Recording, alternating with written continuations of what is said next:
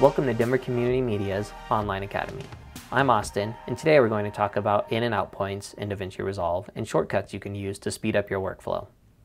In Resolve, the mark in and mark out buttons do not live near the play controllers like you might find in programs such as Adobe Premiere, but live in the bottom right-hand corner of each viewer. Mark in, mark out. I don't ever really use those buttons. I highly recommend learning shortcuts to speed up your editing. And that is going to be the I key for in and the O key for out. If you want to jump to your in point, go Shift I and Shift O for the out point. And to clear your in and out point, do Alt X, which is Option X on Windows. And to clear just your in point, it's Option I, and to clear your out point is Option O. I hope this was helpful, and don't forget to subscribe to our channel and follow us on Facebook and Instagram. To learn more, go to denvercommunitymedia.org.